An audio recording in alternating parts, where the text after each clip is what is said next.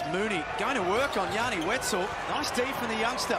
Another offensive rebound. That has to be one of the major keys of the game. Whenever you play anybody, let them. Perth winning at RAC and then Phoenix winning the following round. Last two have been played in Victoria. Blanchfield lays it up in a game that swung wildly for most of it. Blanchfield has been active early and he keeps that run going. 8 points out of 11, growing in confidence with every minute. Well, what it is, without Sykes there, he doesn't have to think too much. He knows what his job is. He's not thinking, should I or should not.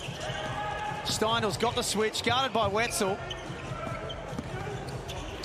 Now Blanchfield levitated into the key. Good things in mind. But on the glass, Blanchfield. It's too easy. As it stands with a quarter to play, it's Perth by 7.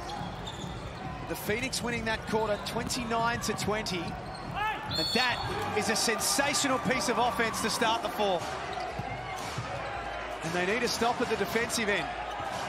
Blanchfield lost the D and makes them pay.